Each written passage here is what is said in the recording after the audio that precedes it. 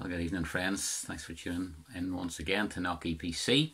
This is our kind of pre-prayer meeting address, and this evening we're looking at yet another psalm. And I trust we'll find it just so very, very relevant for us, as indeed every page of Scripture is. And I trust it will prepare us for prayer once again. This is Psalm 62. Psalm 62. Truly my soul waiteth upon God, from him cometh my salvation. He only is my rock and my salvation. He is my defence.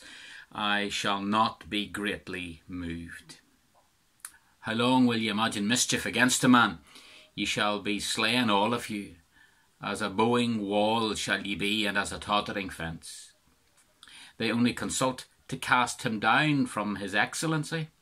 They delight in lies. They bless with their mouth, but they curse inwardly. Selah. My soul, wait thou only upon God, for my expectation is from him.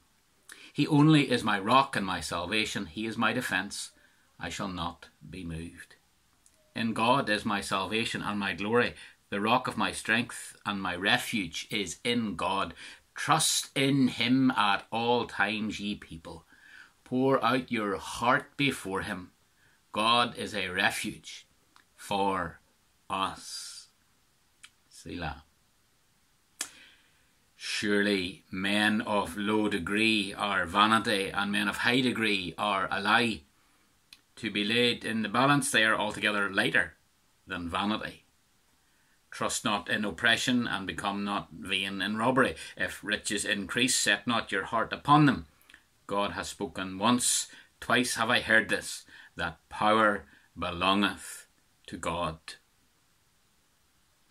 Also unto thee, O Lord, belongeth mercy, for thou renderest to every man according to his work. Amen. Psalm 62. A psalm of David. It splits into three stanzas, verses 1 to 4, then 5 to 8, then 9 to 12, and we have those selahs, those pauses in between, breaking it up for us. In verses 1 to 4, we have David's waiting. David's waiting. Truly my soul silently waits for God. Indeed, in verses 1 and 2, we have silent confidence in the Lord. It's personal for David. He is saved. He has salvation, my salvation. And it comes from God there in verse 1. From him comes my salvation. It's from God. And yet at the same time, in verse 2, he alone, that is God alone, is my rock and my salvation. He is my defence. I shall not be greatly moved.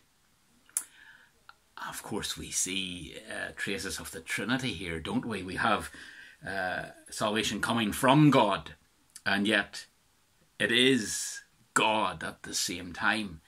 For God so loved the world that he gave his only begotten Son. God himself comes in human flesh. And so David is confident in God. He is saved. His salvation comes from God, and God is his salvation. Silent confidence. But notice there in 3 and 4, we have a similar context to what we have in our world today. We could say with David's son Solomon, nothing new under the sun. Look at verses 3 and 4 there. How long will you attack a man? You shall be slain all of you like a leaning wall and a tottering fence. They only consult to cast him down from the high position. They delight in lies. They bless with their mouths and they curse inwardly. And we have this, don't we? Very much at the moment, this is what is in vogue. Attacks on those in authority. It's a trendy thing. attack the police. We see it in so many different places now. But it's all double-tongued. They're blessing, and then yet there's cursing. There's lies being told. And those who are doing this, those who are seeking to bring down authority, well, really, they're described here in the scriptures as a leaning wall, a tottering fence. Yes, they can reach high, but actually they're reaching too high. They don't have their own authority. They don't have substance. There's no big foundation. It's just popular opinion, and it's popular today and not tomorrow. And so it's not stable. It's tottering. And they will fall. God will bring justice. God will do it. And David waits then silently for God to do it. He waits on God. He waits on him. You know, we need to pray for wisdom, don't we? When to speak and when not to speak. Especially with the whole social media thing which has taken off, we need to pray for much wisdom. There are times when we must speak, and there are times when we would be better being silent. Let's pray for that wisdom, that we as God's people would wait silently when we ought to, and speak up when we ought to. Above all, we need the wisdom to look to the Lord as the only source of salvation. It's not about, going through all the archives of old films and footage and so on, and saying we'll never watch that again, we'll never do this. It's not about pulling statues down and trying to change some history or whitewash things or say that's enough of that. Maybe some of those things have their place perhaps. But salvation will only come from one source. It's only going to come from the Lord. It's only from the Lord Jesus Christ. Only Jesus is the answer to sin. Only Jesus is the one true and ultimate authority to which every knee will, in fact, bow. He's the one we must be looking to. David was looking to him. And here he says he was waiting silently. Sometimes we've just got to wait. David's waiting, verses 1 to 4. Verses 5 to 8, we have David's witness. Listen to him. Listen to his witness in verses 5 to 8. It's mostly meditation. He lets us into his own thinking. Again, don't people do this? What's on your mind? Well, you put it on your Facebook post, or you make a little TikTok video, or wherever it might be. But you put your thoughts out there. It's very much what people do today. It's right here. Here's the thoughts of David. My soul wait silently for God alone, for my expectation is from him. He only is my rock and my salvation. He is my defence. I shall not be moved. In God is my salvation and my glory. The rock of my strength and my refuge is in God.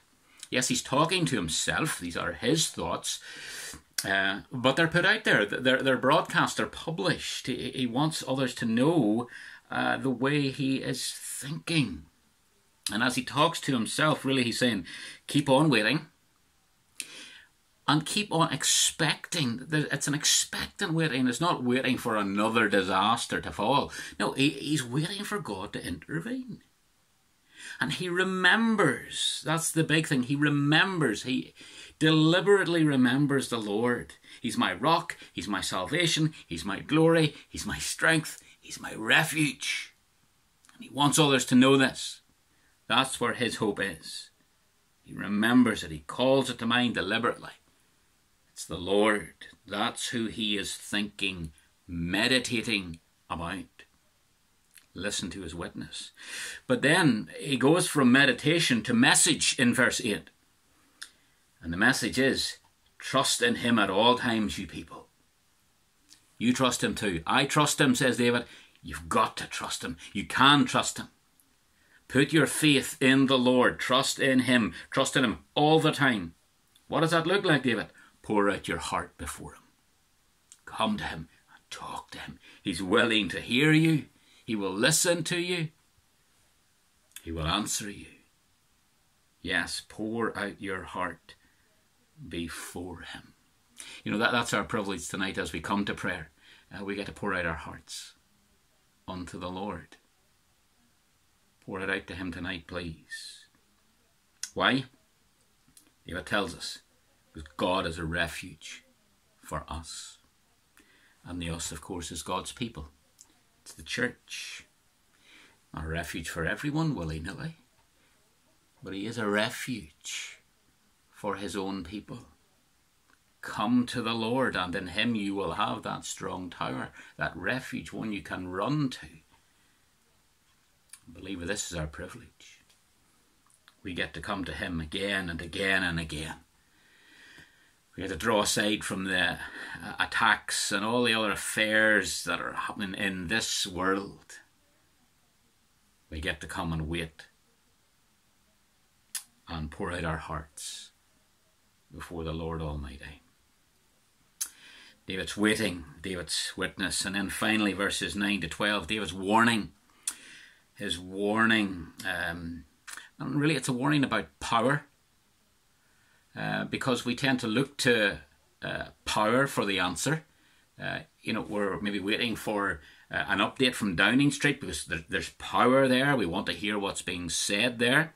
Maybe we're waiting for an announcement from Stormont because there's power there. We want to hear what things are actually going to happen next. It's where we sort of naturally look to. But there's a warning about power. Surely men of low degree are a vapour. Men of high degree are a lie. If they are weighed on the scales, they are altogether lighter than vapour. They're contrasted, the high and the low. And really, when you add them together, they're nothing. The low, they're a vapour. The high, they're a lie. So don't be looking to them, for the ultimate answer.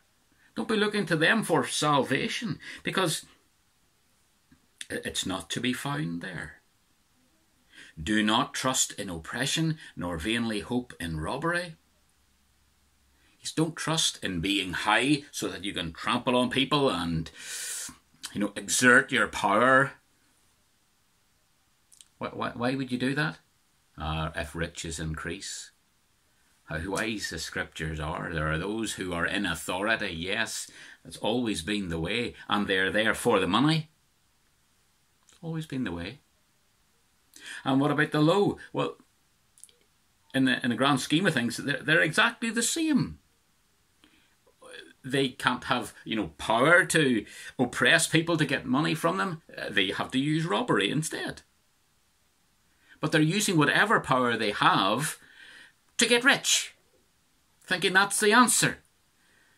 But power is not the answer, and getting rich is not the answer. Do not set your heart on them if riches increase. Don't set your heart on that.